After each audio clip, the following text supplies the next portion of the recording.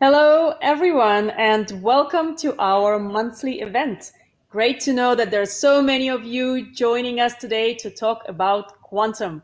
I know that there are people joining from all over the world. Again, from the US, I know people are watching from Moscow, and some people are even joining from Andalusia in Spain. So welcome.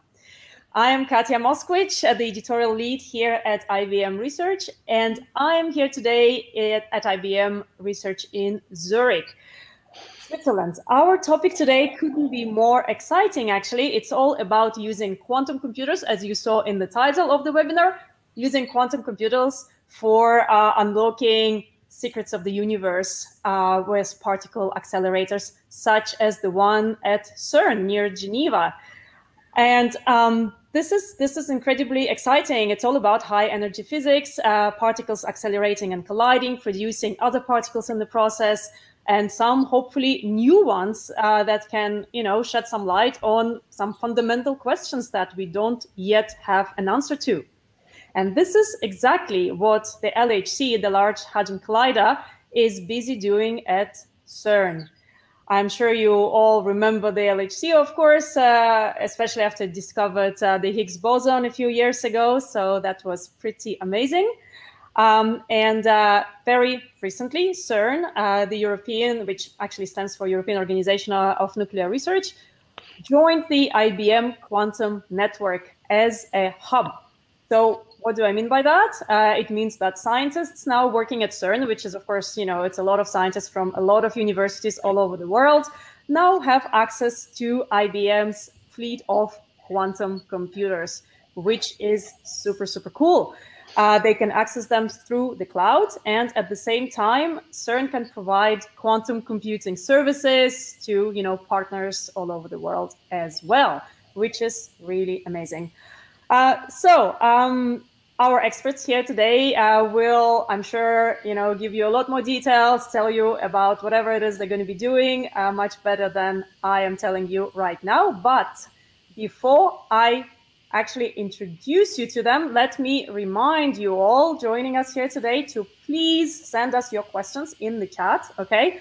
And we'll try to get to them on air or through the chat, because we've got actually a stellar team of scientists here behind the scenes. You can see them here. They're all here today to answer your questions in real time. And we'll try to get to as many questions as we possibly can. So please do ask away.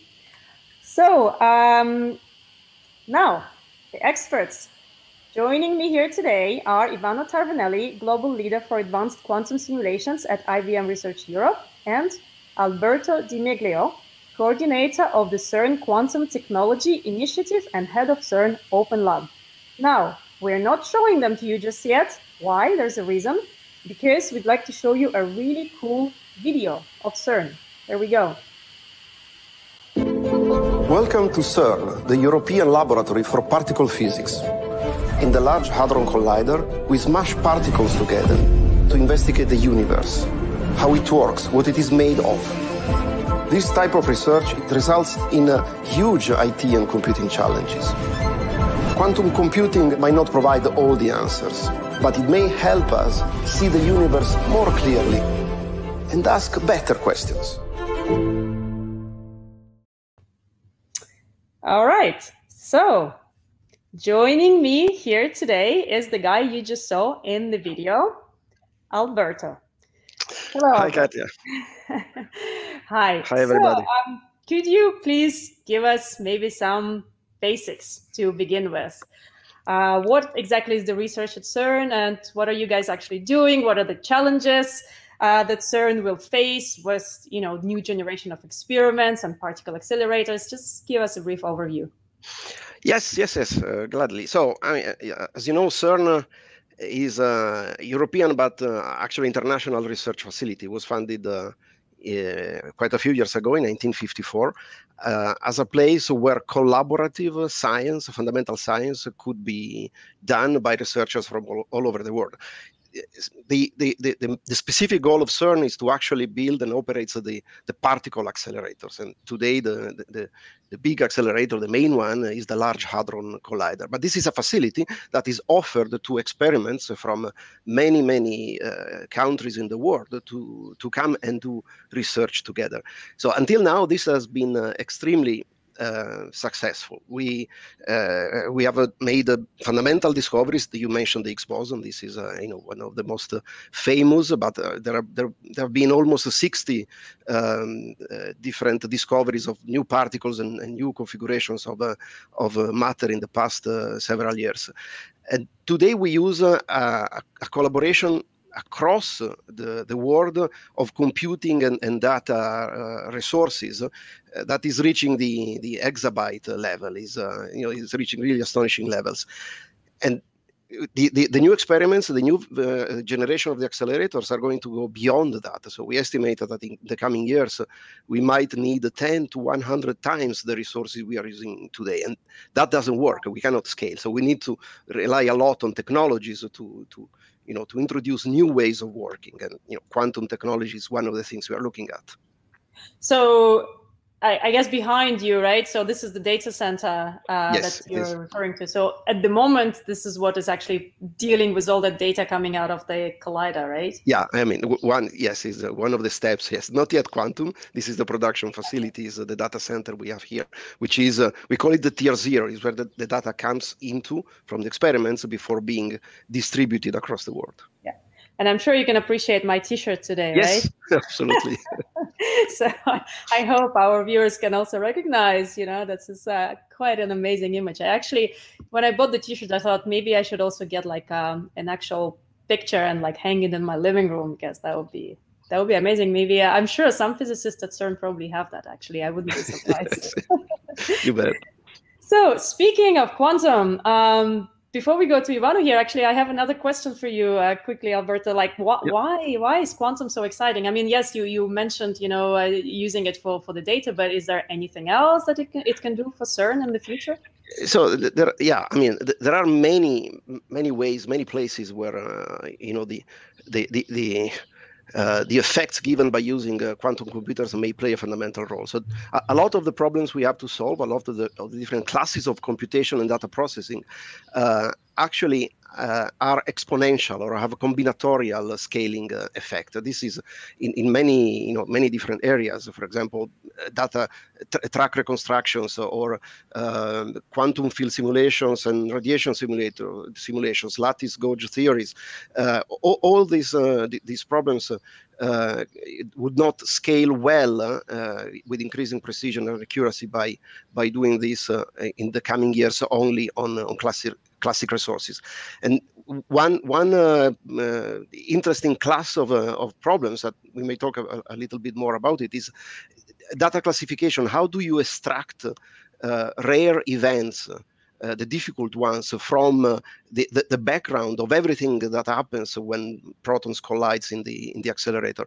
And there are indications that by using some quantum techniques, actually in the future we might go beyond what is classically possible today. This would be very, very interesting, amazing for the community. But essentially, it's the start of the journey. We are exploring possibilities, and we have good insights. The vision, if you want, this is maybe quite a few years in the future. But imagine being able to actually take the quantum state of data coming out of the detectors and feed this data, quantum data, into a quantum computer directly and get out the answer of the universe. I'm really looking forward for that to happen. Yeah, answers of the universe. I mean, this just sounds mind-blowing to me anyway. Super cool. Okay, well, I'd love to go to our second expert now, to Ivano Tarvanelli, my colleague actually here at IBM Research. Hi, Ivano. Hello, Katia.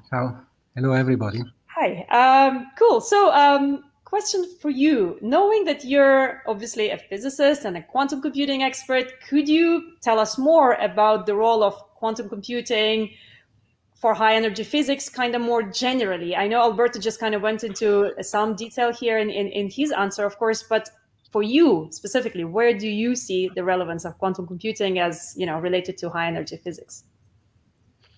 Yes, of course. So in addition to the applications that Alberto just mentioned, we can use quantum algorithms to detect events compatible with new physics. So that is everything that is beyond what can be understood and interpreted today. So in fact, what we can do is to train quantum machine learning algorithms to detect anomalies in the data and analyze them to discover new phenomena that go beyond the standard model of particle physics. That would be really very cool. So another application of interest could be jet reconstruction. So let me explain this concept in more details. So when two particles collide, for instance, two protons at the Large Hadron Collider, they break into their constituents, meaning the quarks and the gluons, and eventually they also generate new particles. However, we cannot, unfortunately, directly observe the products of these collisions. In fact, the detectors are placed meters away from the point of the collision. And what we observe in reality are reconstructed jets of particles that travel from the point of the collision to the surface of the detector. So with the jet reconstruction process, we recompute the particle trajectories that reach the detector in order to understand the physics back at the point of the collision. Mm-hmm. However, the number of possible paths that define the jets is growing exponentially with the number of particles that reach the detector. And therefore, it's hard to solve this problem classically. And we hope that with the use of quantum computer, we can speed up and improve this process. Finally, another application that we are exploring is the solution of the quantum field theory equations. So that is the standard model at the low energy regime. This is a very interesting regime because it's the regime where a perturbation theory is not working, so we cannot solve it mathematically, and classical computers are limited by the exponential scaling of the complexity of the problem. And therefore, it's hard to solve these equations with a classical computer. So we certainly are exploring scalable quantum algorithms for lattice gauge theory to model these kind of theories. So quantum electrodynamics, for instance, quantum chromodynamics, so the interaction between gluons and quarks, which are the fundamental theories of the subatomic scale. Mm-hmm, mm-hmm. Cool. Yeah, that sounds really, really amazing. And just to remind our viewers here, behind you, of course, and well, you've got a proper, actually physical model behind you of a quantum computer, right? So something that we have here in the lab and something that people can actually access through the cloud. So this is what it looks like. It doesn't look like a regular computer at all. It looks like a really cool, dystopian chandelier or something. I've got the same thing here on a poster. So, a little bit less exciting than what you have, Ivana. So I'm a bit jealous, but, what can we do, right? Anyway, actually, excitingly for you, we've got our first questions coming in from the audience. And somebody here's, I don't have names, but somebody here is asking, will quantum computers be able to simulate the processes we examine in a collider in reasonable computational time? What do you think, Ivana? Yeah, but one of the application would be indeed to put a quantum computer in between, so the experiment and the collection of data. So as Alberto was explaining before, we can use it to filter what comes from the detector, and using a support vector machine only take the events that contains interesting physics and discard all the rest, so that we can handle the amount of data that Alberto was discussing before. So that would be definitely an application. It's hard because there would be many data involved, so it's definitely probably not for near term, but is one of the the applications we are looking for. Yeah, no, that's super cool. And of course, now, you know, as we said before, CERN is a hub in the IBM quantum network, which is quite amazing. But, you know, I'm sure that many viewers here probably are wondering, you know, what that actually means. So could you maybe explain to us what these quantum hubs are in general, and, you know, where else they are, and why do we need them? So what they do, just a little bit of background on quantum hubs. Yes, of course. So the mission of the hub is to partner with academia, so the university, but also research institutes and industry to explore promising use cases. So this is really the key point, right? So we are looking for use cases where we can apply our technology.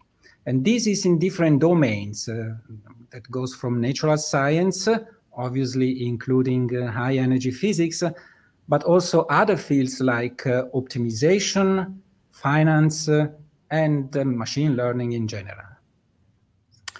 As a hub, CERN has its own dedicated access, and this is really probably the most important aspect of being a hub. It has access to the IBM quantum fleet of more than 20 quantum computers.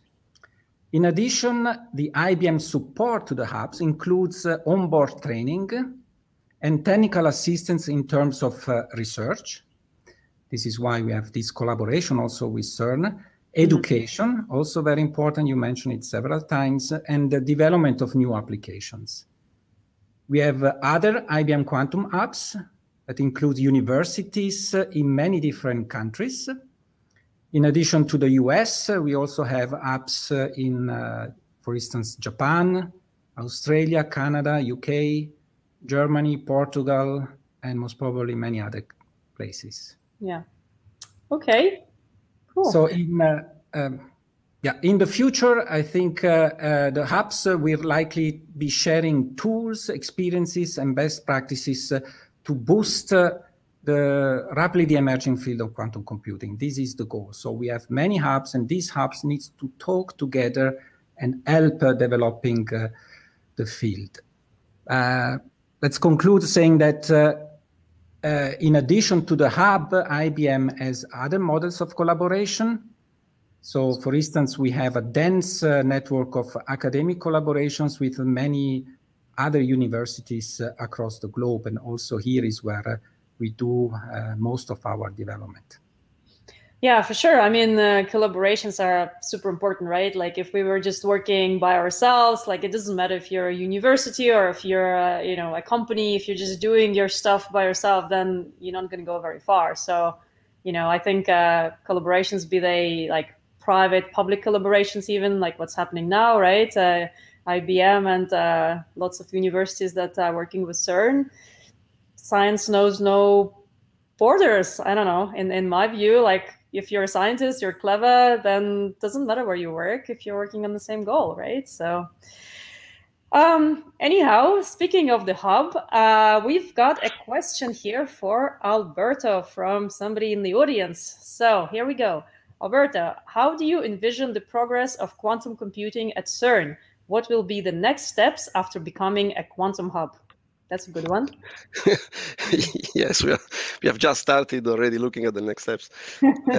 So, I mean, it's an important question. So, as I mentioned at the beginning, you mentioned already a few times. I mean, the key word here is collaboration. CERN is a place for collaboration, and I mean, this is true in general for fundamental research. Quantum technologies, quantum computing introduces even more the need for collaboration. It's truly a multidisciplinary kind of field. You need computer scientists, you need experts of the domain, you need engineers. So what we are doing at CERN, and this is what happened last year, we have started a dedicated quantum technology initiative, which I'm the coordinator of, exactly with the goal of understanding what is happening today at CERN, how to coordinate all the possible different activities in this field, to measure the impact of quantum computing and quantum technologies for fundamental research, not only in computing, for example, also sensing and theory and networks and communications are in scope, but especially how to work better with the rest of the community. So CERN is by far not the first place where quantum technology is looked at, and not the biggest. There are many other activities. You mentioned universities. You already have a lot of universities and companies in your network. So the next steps are to build this community within, as part of the high energy physics community. Understand the requirements, understand what scientists want to do, understand what are the most interesting projects to run together, and we have already quite a few running at the moment, but also provide ways of actually improving and supporting the building new knowledge. These are definitely emerging fields, and we are targeting not necessarily by definition the research being done today, but the research that we have to do in the coming 3, 5, 10, 20 years, looking at high luminosity LHC, the next generation of LHC, and even further, the next, the future circular collider. We need to help young researchers, engineers, scientists, physicists, to be able to understand what quantum computing is, what it means, what knowledge and skills you need to acquire, and that to apply those skills in the field in the best way. So these are the next steps: is a lot of research, a lot of collaboration, and especially building this community together. Yeah, absolutely. And you mentioned the future generations of particle colliders. I remember I visited CERN a couple times, and the last time when I visited, I think it was 2 years ago, everybody was super excited, talking about like how you guys gonna upgrade it, what you're gonna do, and all the scientists are already kind of looking into the future and how these machines can indeed keep getting better. And quantum, it's just I think really cool technology that could help during this process. So that's super cool. We've got an interesting question actually for you, Alberto, again here from an intern at CERN. I wonder who that is. So the question is, I am an intern at CERN working on anomaly detection at CMS. Will quantum machine learning replace regular deep learning in the near future for such tasks? Interesting. This is actually throwing us a little bit ahead of in our discussion, because we haven't really talked about the paper you guys are working on. We'll get to it more in detail later, but maybe you can just address the quantum machine learning a little bit now, and we'll get back to it more in detail. Yeah, I think the key word here is in the near future. So this is of course, is a very interesting question. We need to understand exactly what is the role of technology. So what we are investigating, and we can talk with Ivan a bit more of some specific cases. What we are looking for at the moment is exactly where it makes sense to use quantum technology, quantum computing devices, and also simulations, and getting there. There are areas that we can see today are promising places for actually introducing significant changes. This is not near term for many reasons. The technology is evolving, the problems have to be understood, but it is necessary to start doing this today. Okay, I actually heard, I think this morning from another person, an interesting analogy, saying that when at the beginning of the century, the last century, when people were using trains, there was some brave engineer building almost paper airplanes. And nobody at the time thought this could become a viable means of transport. But there were people already looking at how to build a business on that. I liked this analogy very much. It took some time, but when all the different pieces got together, the technology, the infrastructure, the knowledge, aerospace, aeronautical engineers, and material specialists, etc., the airplanes became one. Today, the COVID permitting, this is a different situation, but in principle, it's the way of traveling long distance today. There is no better. So we are in the same journey. It is not near term, but it is a place where we want to be. Yeah, absolutely. No, it's a great analogy. Actually, I love it. And this intern, please come and see me. I mean, I think you're just a few minutes. We can talk directly over a coffee. That's a really great suggestion. I'm sure the intern right now is thrilled. Thank you, Alberta. Ivano, actually, I've got a question for you, and if we can go back to this, whole Quantum Hub announcement, which is super exciting, of course. So, if I understand correctly, if an organization is using IBM's quantum computers as a hub, it's kind of slightly different to just using a quantum computer like from time to time over the cloud, right? Like, so what's the actual difference between kind of being a hub or not being a hub and just connecting to IBM quantum computers through the cloud? Yes, indeed there is some differences being a hub or just a user of the IBM facilities. So in addition to the privileged access to the IBM quantum computers that I mentioned before, so as a hub, CERN, in this case, can invite external partners to join its network. And this you can do by signing, for instance, new contracts with universities or other research centers. In this process, they don't have to involve IBM. This is a very important point. This means that CERN can handle the relations with the partners in the way it is more convenient for them. Right. Yeah. Okay. That makes sense. Cool. Alberta, what's your kind of view? Like, what do you think will change with CERN now becoming a quantum hub? I mean, we kind of touched upon this a little bit, but if you could just, I guess, summarize it a bit more. Yeah, indeed. So, I mean, we have been working with IBM. I mean, CERN has been part of the IBM Q network for some time. I think 2018, 2019, as an individual member. Now, I mean, I keep mentioning collaboration. This is the important aspect. So, being a hub means that we can partner with the institutes working in the community and with experts in physics and computer science and set up joint projects that together can benefit from accessing the 20 plus fleet of computers that Ivano mentioned, IBM expertise, and we work very well with Ivano and the Zurich Research Center.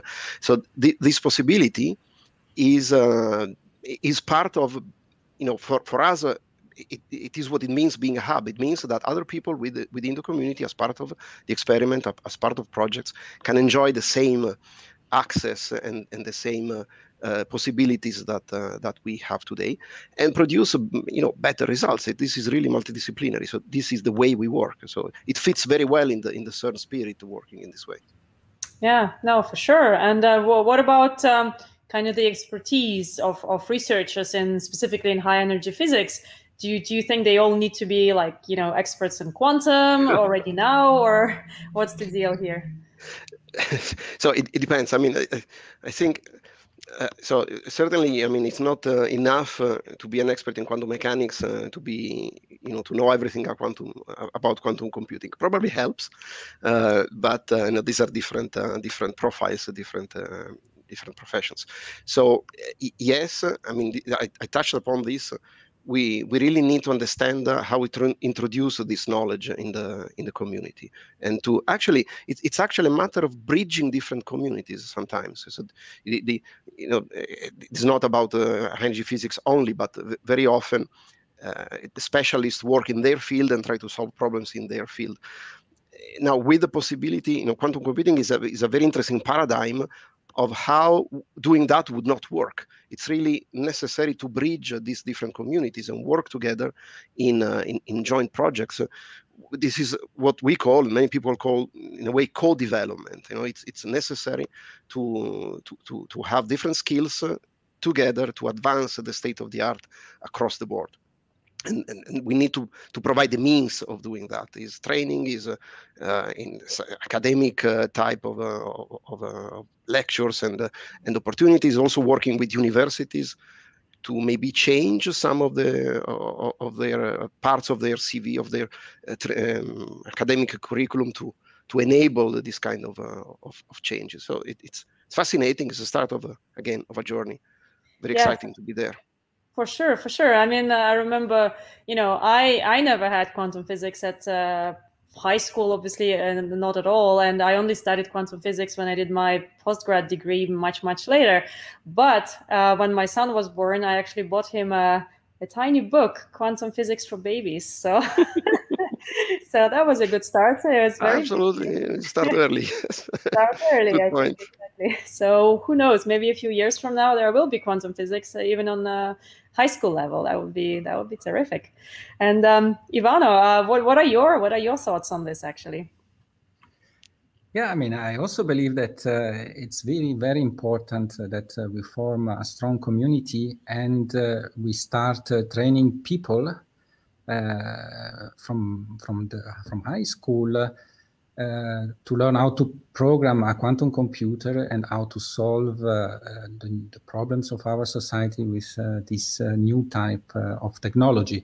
So this is why IBM has developed already some time ago a software platform called the Quantum Lab that allows everybody, even at school, so to test algorithms and also execute them on a quantum computer.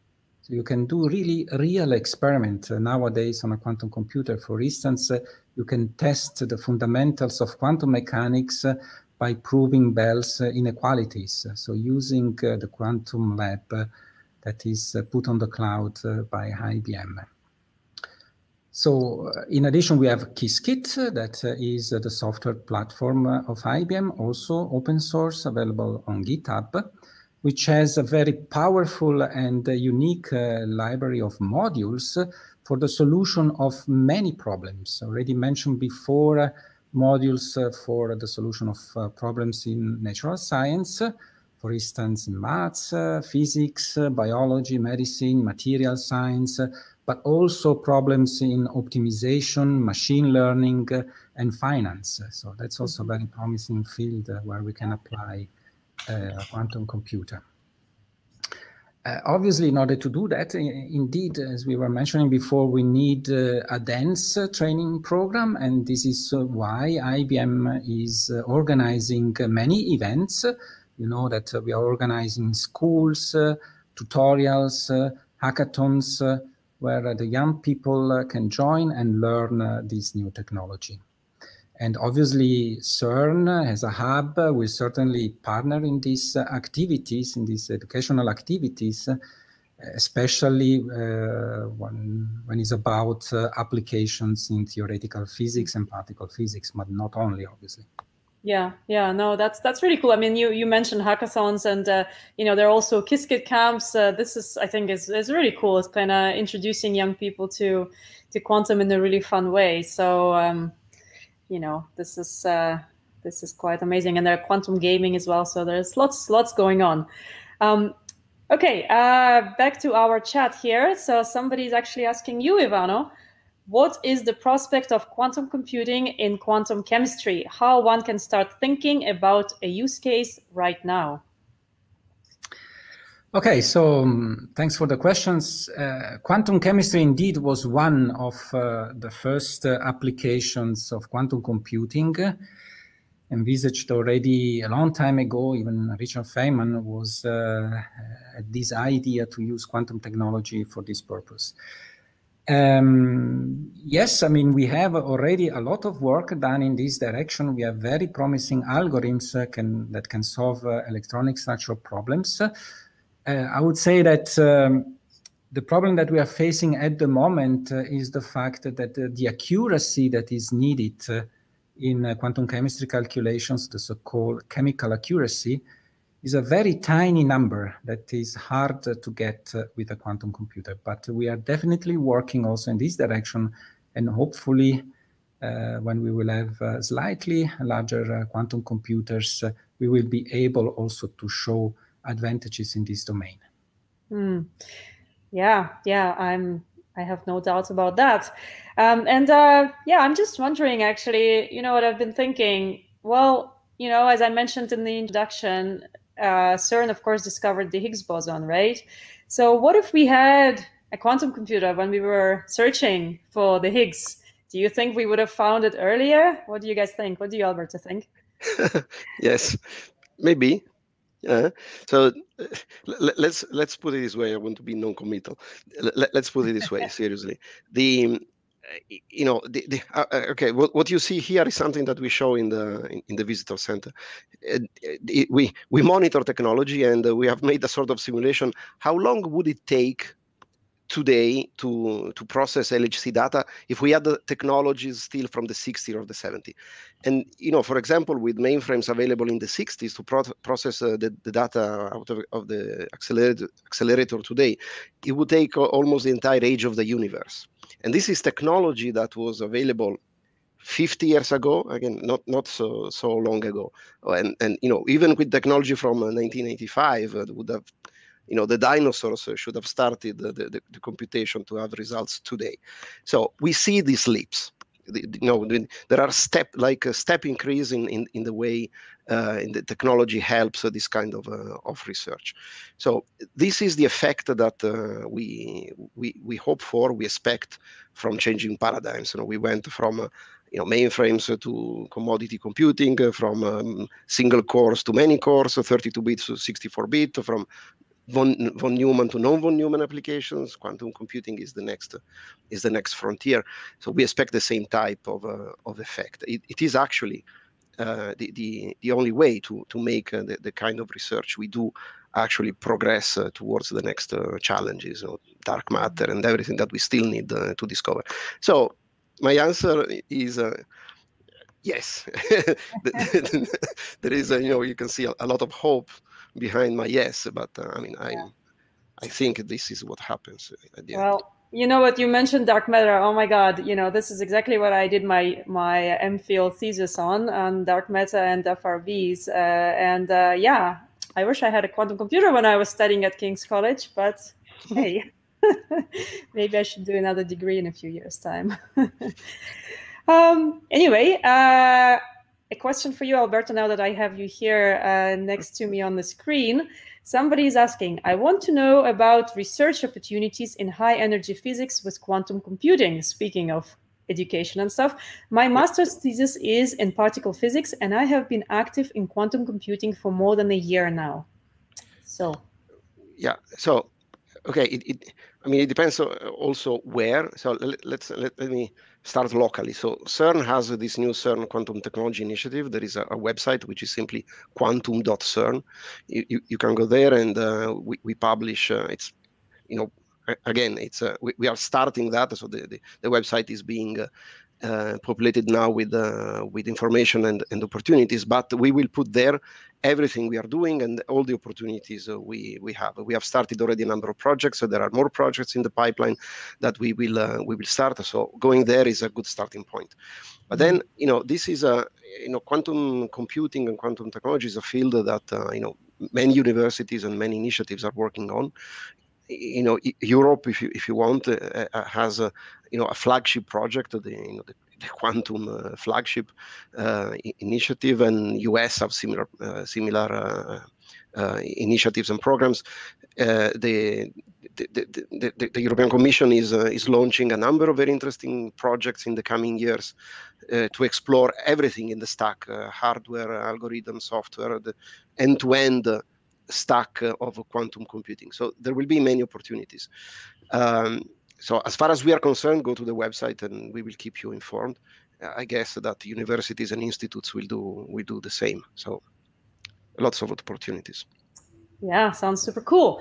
Well, and now I'd love to talk actually to both of you about some recent, rather mind-blowing in my, for me anyway, research that you two, I think, have been doing together on quantum machine learning. We briefly mentioned it earlier because somebody asked a question about that. Now, if we actually take a step back, right? Because quantum machine learning, that sounds quite cool, but also probably a little bit unfamiliar to many people. So maybe we should start just with, really briefly, regular machine learning. So Ivana, maybe you could give us first like a brief overview of what machine learning is and how quantum machine learning is different and how it can actually help.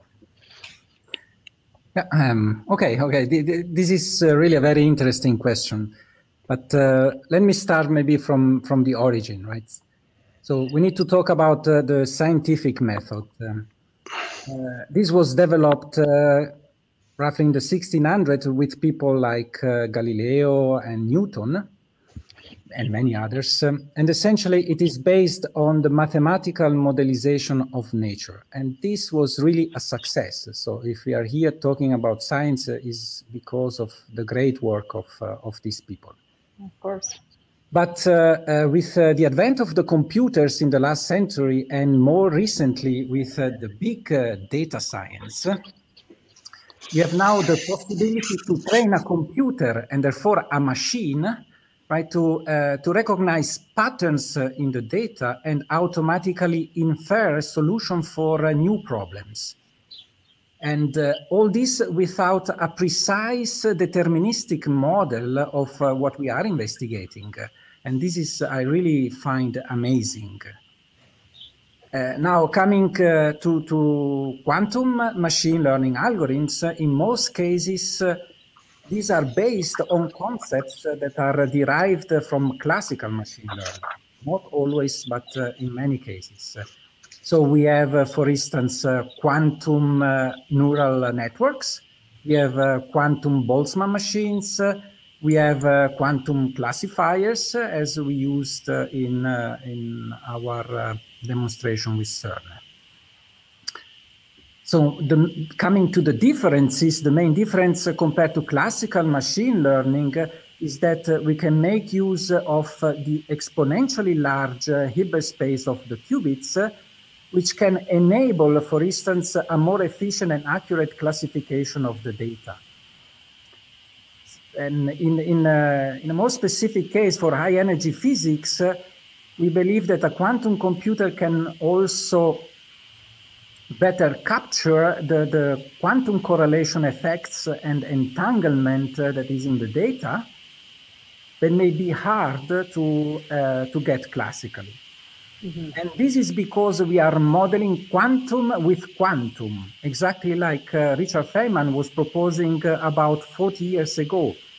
So, namely, modeling quantum mechanics with quantum technologies. Obviously, all this is still under investigation, and we are really far from the end of our journey. But to succeed in this process, I believe it is very important to work in these collaborations, in the case of high energy physics, with an institute such as CERN. Mm-hmm, mm-hmm. Yeah, that's super cool. And you mentioned Richard Feynman. I mean, I actually have a few books written by Richard Feynman, and people listening right now, especially students, if you want to get a super cool overview of physics, read his books or listen to his lectures. He was amazing. He's really probably the best physics communicator that I know of anyway. So please do. Anyway, back to your paper. I'm sure that some of the people here are not, physicists necessarily. So yeah, just if anything is not clear, then just do send your questions in the chat, right? And yeah, back to the paper. Alberto, maybe if you could now give us your kind of view on what the paper is actually about, quantum machine learning a little bit more specifically. Yeah, I can try to explain what the paper is about. I mean, Ivano is one of the main authors of the paper, so I feel like going back to university in front of my professor and trying to to show I understood. Well, you've got lots of people watching you, so come on, pressure is on. So no, let me try to explain it very simply. So this is a classification problem. So imagine you have your nice accelerator and detector, and you smash the protons together, and you produce this huge amount of data. Then you want to look for something very specific, and maybe for something that doesn't happen so often, very rare. So you need to really to extract this needle from the haystack.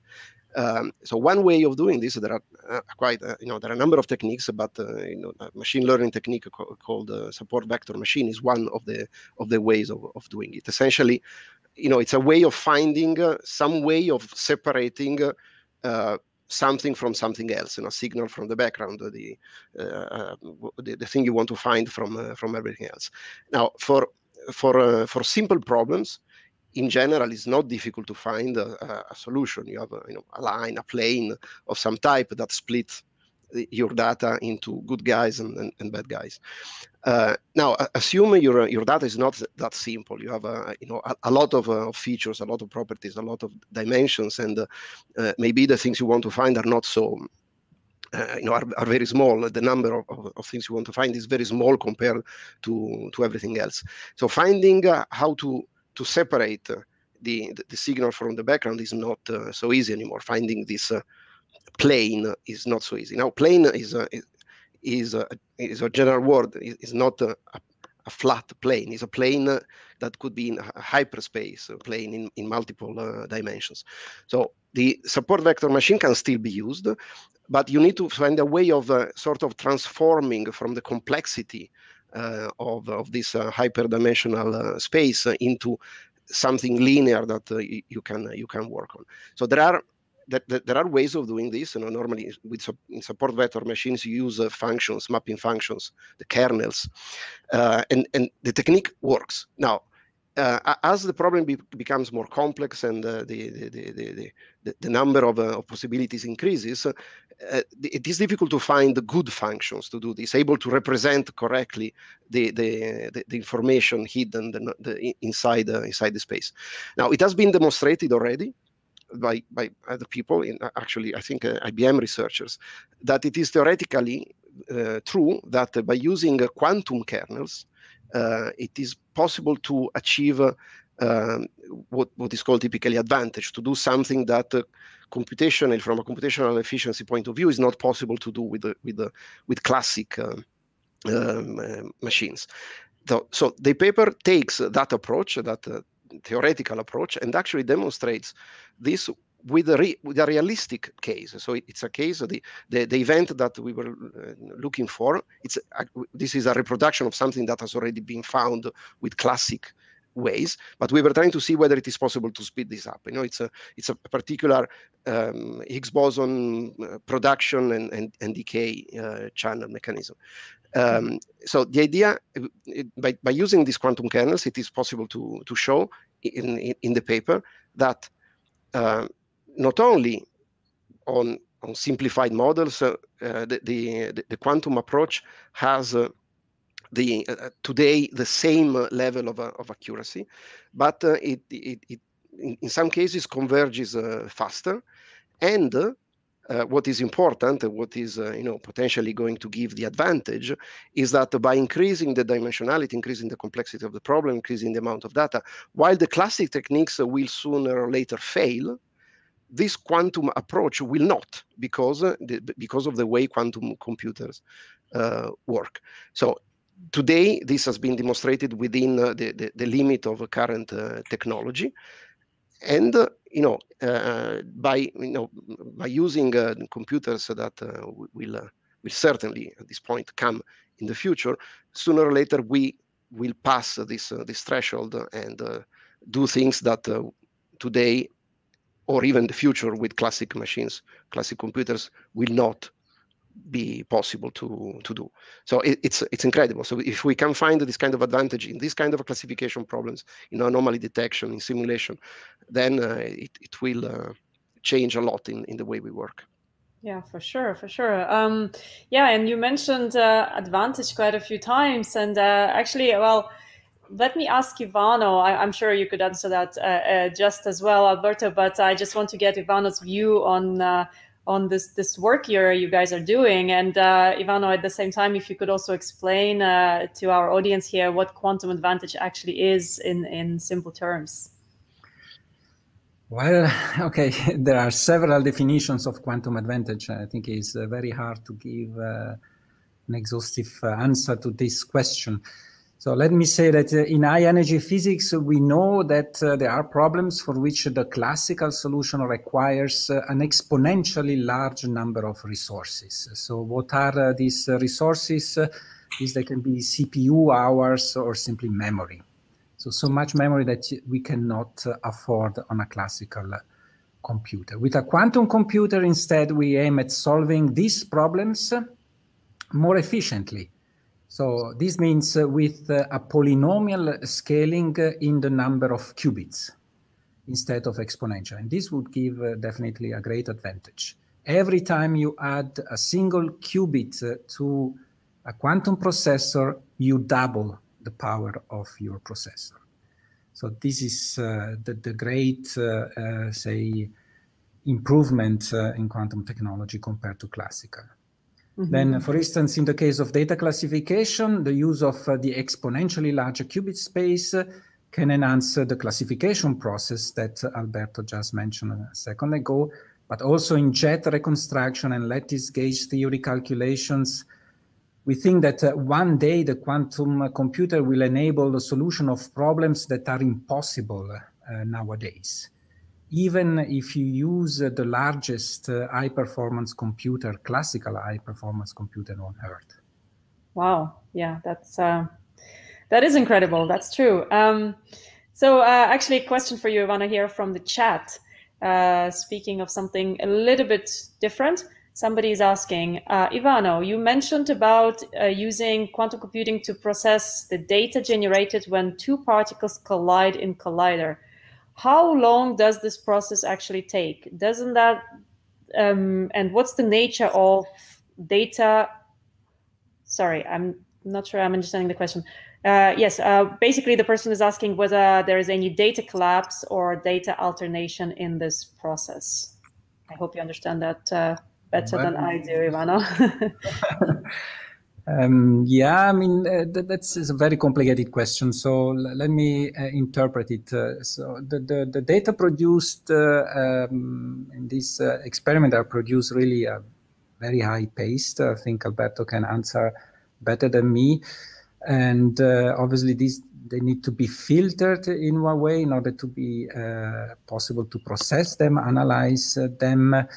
I think that the problem of the speed is not an issue here because, as I said, the data comes so fast that the decoherence time of the quantum computer that is in the microsecond, hopefully soon in the millisecond domain, will not limit the analysis of these processes with a quantum computer. But I'm not sure that I'm interpreting correctly the question. Maybe if I can complement that. I think we need to clarify also the question because it looks to me that maybe this is related to what I said at the beginning, that is my dream, the possibility of getting quantum data out of a detector and feeding that data directly into a quantum computer, which today is not possible. So the two things today would not happen at all in the same place and at the same time. So we're not talking about taking the data generated by the collision of the particle and taking this data directly into a quantum computer. So this data is classical data, is digital data that is then stored in classic digital storage, and then the processes, the classification, the tracking, whatever analysis you want to do is done on this classic data using a quantum computer or a combination between classic and quantum. So, for example, the support vector machine problem of classification we were describing is actually a combination of the two. The quantum kernels are the quantum part, and the actual classification optimization happens still on classic computer. Is a way of using quantum computer to accelerate some operations. So, the problem of the data collapsing or the entanglement collapsing is not related to the quantum states of the particles coming out of the detector. So that has to be clear. So if that is clear, then I think the answer is easy. So there is no relation at the moment between the two things.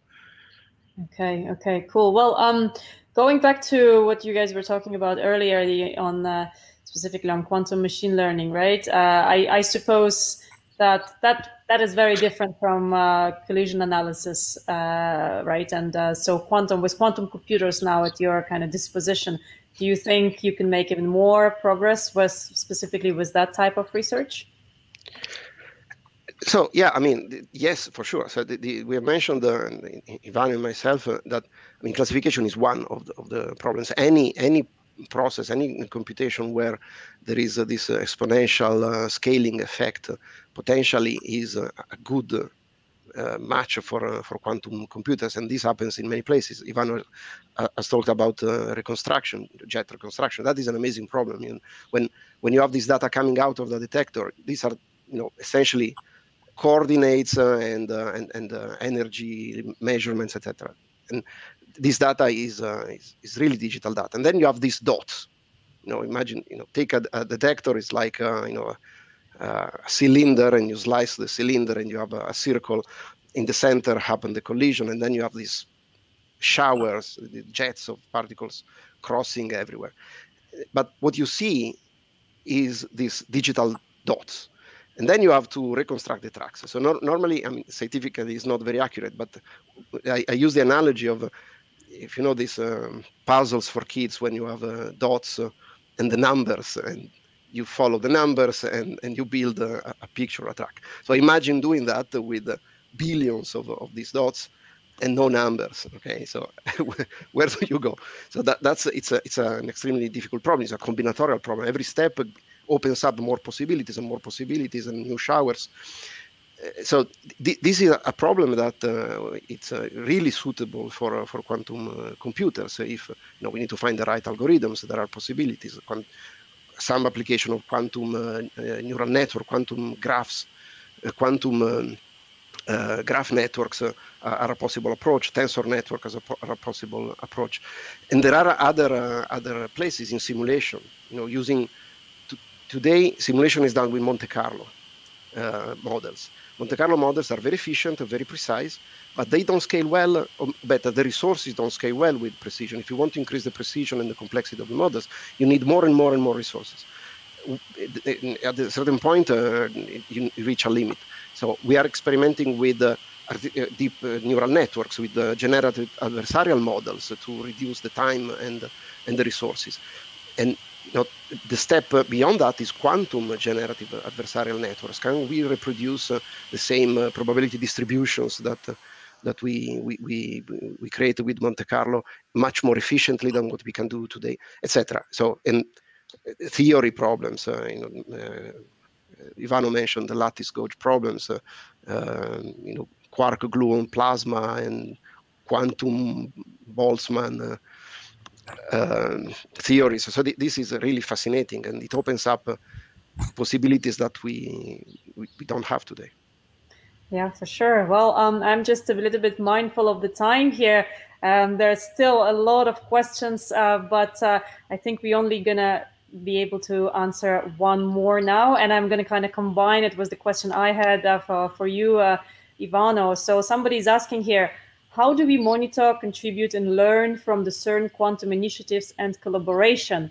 So this is the question from the chat. And just to conclude, if you could kind of tell us about the future of this collaboration that you guys are now, you know, entering, and what can we see in the future coming out of CERN and IBM working together? Yeah, of course. So our goal is to further explore the potential of quantum computing in high energy physics. This is the goal of our collaboration with CERN. This obviously requires a different type of knowledge, and from, for instance, the expertise on particle physics will definitely come from CERN. But also we will need the development of new resources and new algorithms. So we have to improve our software, offering more modules for high energy physics, so that we can leverage in the best way possible the computational advantage offered by quantum computers. Mm-hmm. And this, when I say quantum computers, I mean near-term and also long-term quantum computers. And long-term quantum computers means fault-tolerant quantum computer that will come one day. All this will hopefully allow for the exploration of new frontiers in high energy physics. We were discussing dark matter, dark energy, all these fascinating fields that are still without an answer. and therefore contributing to a better understanding of the universe at all scales. And if in this journey we can also have some interesting demonstration of quantum advantage for real applications, that is clearly welcome. So this is also our main goal at IBM. Yeah, and I mean, on my side, I mean, of course, I agree with what Ivan is saying, but specifically for CERN, so again, I insist a lot on collaboration, and this is the real goal.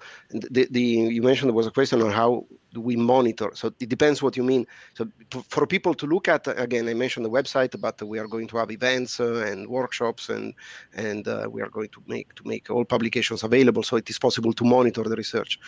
Then there is another aspect of monitoring. The other way is how do we monitor the impact? How do we monitor that indeed, actually what we do is making an impact, even potentially. So there are various ways. One thing that we are planning of building, for example, apart from specific project, is a sort of community-oriented platform where actually we can really monitor the progression and of development of algorithms for high energy physics and their implementation on the newer generations of platforms. So we can really understand where we are going and what we can do. So assume we start today with NISQ computers, we understand how the algorithms behave with today error mitigation techniques. But then when fault-tolerant machines come and we have full error corrections, and we have millions of qubits, then we will be able to expand the dimensions of the problems we have, and by creating this this pool of knowledge, database of knowledge with the community, for the community, I mean, we will be able to understand whether we are going in the right direction and what are the areas where it makes sense to invest intellectually and also financially. Yeah, absolutely. Well, great. Thank you so much to both of you. It's been amazing. And also thank you for everybody who joined us today. We've introduced quite a lot of technical concepts. If you guys want to know more, first of all, you have to subscribe to our channel so that you don't miss any future shows. But you can also go back, because in the past we did talk about quantum computing a little bit more kind of on the basic level. If you want to look, for example, in our February YouTube webinar with Heike Ryle, you will see we explain all these terms a little bit more in detail. And then you can go back to this one and listen to Alberto and Ivana all over again, because it's going to stay online, of course.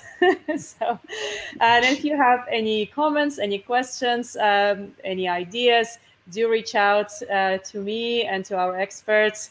I am on Twitter as SciTechCat. Please do message me whenever you want. Thank you again, and goodbye. Goodbye. Thank you. Bye-bye. Thank you.